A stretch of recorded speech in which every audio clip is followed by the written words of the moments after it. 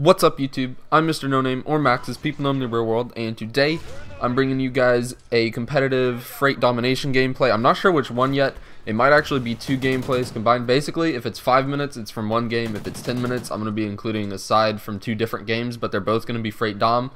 So yeah, that's how that's going to work. So getting right into it, today's topic is going to be about how to stay motivated in competitive gaming. So I know that a lot of people, including myself and my own team, sometimes we lose our motivation and we're like, oh man, maybe we should just quit, go off, do something real, go get a real job, go study more in school and stuff, which of course is important to do. But when you want to do gaming, I don't know, a lot of people don't think it's a real job and everything, and if you're losing and stuff, you start to lose confidence in yourself. So these tips are just going to help you to stay motivated in the competitive gaming world. So first of all, you have to make goals for yourself and for your team, and the reason for this is so that you can keep track of what you're doing and you can, I guess feel better about yourself. Like set a goal. Let's say, for example, you're just starting out and you want to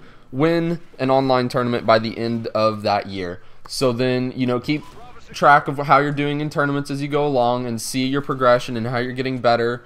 And then, when you reach the goal, celebrate your success. Now, of course, don't be cocky or arrogant about it, but, you can kind of, talk about it with your friends and be like, yeah, I won that tournament. It feels really great and everything, or whatever, however you want to talk about it. But, just kind of celebrate it a little. Maybe, if it's your first tournament win, I don't know, go out with some friends or something and, just go have a fun time. Also, make new goals if your old ones have been reached. So, for example, on my YouTube channel here, I originally set a goal for 1,000 subscribers by the end of the year. I blew that out of the water.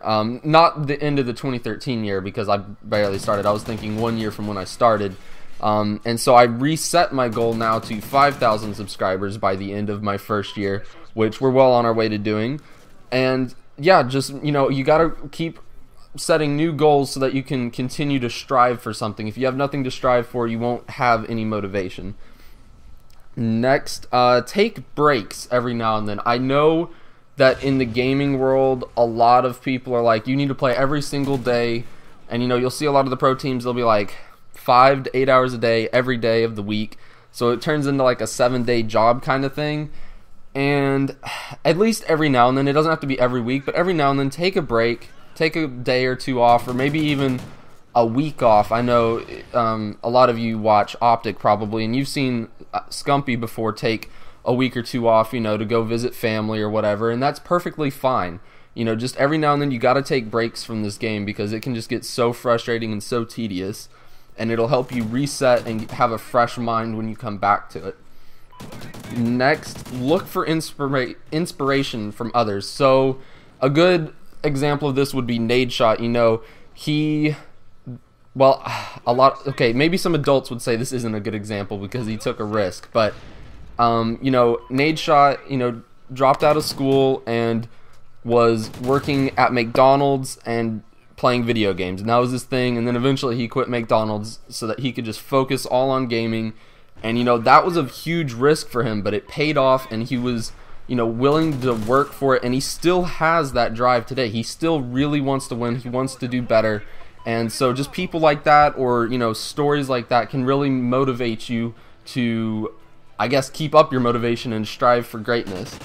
Next, music. For me personally, this helps me stay motivated. I don't know, just every now and then listening to music, maybe in between matches or whatever, just plugging in some headphones into my computer and listening to some music real quick. That may not be everybody's thing, but it helps me personally.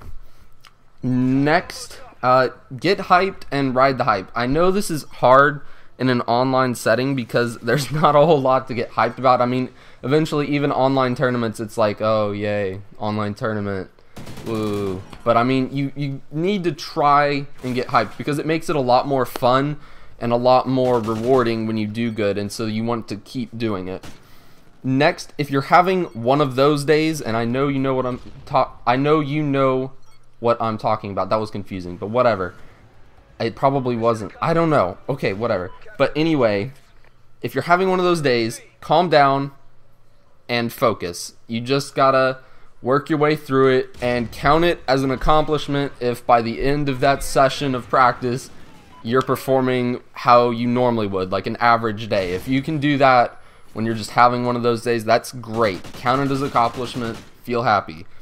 Next, change the way you look at failure. I know that a lot of people get really, really upset when they lose. You just can't do that. You've got to take a step back and be like, okay, I can learn from this, and then use it as motivation to become as good as them. Be like, okay, they were doing all this, they had really great teamwork and everything, let's try and do that, and then, you know, that'll give you motivation to strive for it.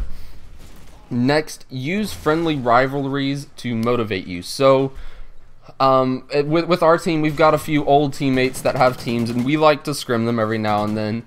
And, you know, as long as you do this in a friendly way, you know, of course you're not taking this as like, oh, I'm better than you or anything. Well, you kind of are, but I mean, just, you know, striving to be as good or better than your old teammates or your old friends, things like that. It can really help motivate you, because when you see them doing good, you want to do just as good.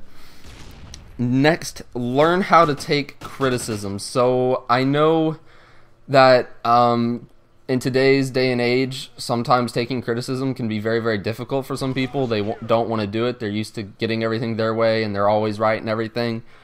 You got to learn to be able to take constructive criticism. Now, of course, sometimes people will criticize you in a mean way. You know, just ignore it. Just move on from it. Of course, if it's somebody that you're always playing with or something and they're always doing it, you got to address the issue and get it to stop, because, you know, that can be very detrimental. But I mean, constructive criticism, you know, you just got to take it. And honestly, you've got nothing to feel bad about when they give you constructive criticism. You should feel good, because now you have something to work on to improve, and that should also help motivate you.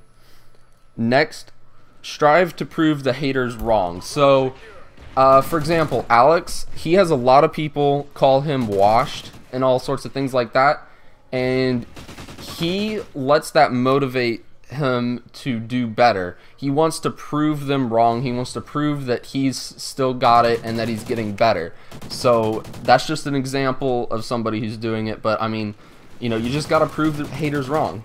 Next, do different stuff during your practice. Don't always do the same thing. Like, I know a lot of teams, including my team, we used to do this.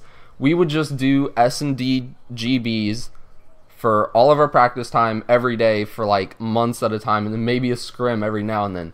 Don't do that. You know, vary it up.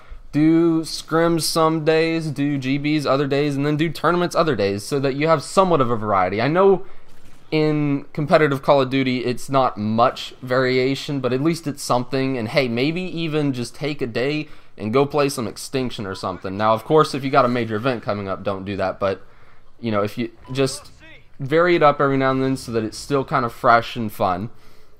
Next, like I was kind of saying, make it fun. If it's not, then you won't be motivated. I mean, just think about school, for example. I know a lot of people don't like doing school, and the reason for that is because it's not fun for them. Same with chores. You know, you don't want to do it. You don't feel motivated to do it at all.